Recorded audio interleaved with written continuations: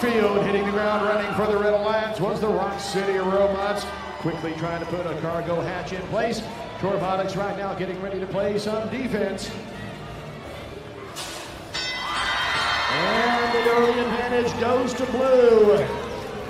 Red Alliance has some making up to do. Let's see if the number 3 seeded Blue Alliance can close things out in this match.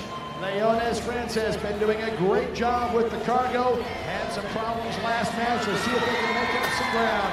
Prometheus right now working to get cargo loaded into the cargo bay as Falcon Robotics playing tenacious defense.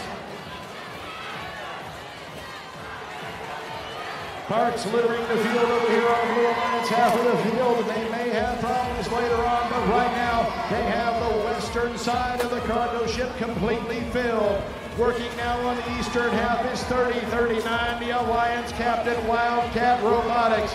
Wildcat right now grabbing one more piece of cargo, and Falcon Robotics making contact, trying to drive them out of the storing area. Cargo going in and out. Can they nudge it in? Oh, so close for Wildcat Robotics. Prometheus right now being harassed by Falcon Robotics. Trying to grab some cargo once again, and a clear run now to the cargo ship for Wildcat. They score. 7 out of 8 cargo ports filled on the Blue Alliance cargo ship. The Red Alliance trying to keep up. They have 2 on each side of the Red Alliance cargo ship. The Red Alliance robots right now trying to fill up their cargo ship as Rock City puts another cargo hatch in place.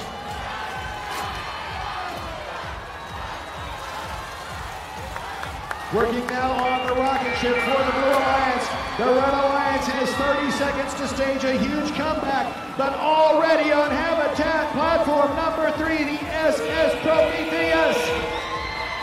That is the 22nd horn, heading for a half-one climb to Robotics. Will Team 3039 Wildcat have a chance to make it all the way to half level 2? They drive up easily. They're on top for the Blue Alliance, trying to make the flip. Falcon Robotics will run out of time.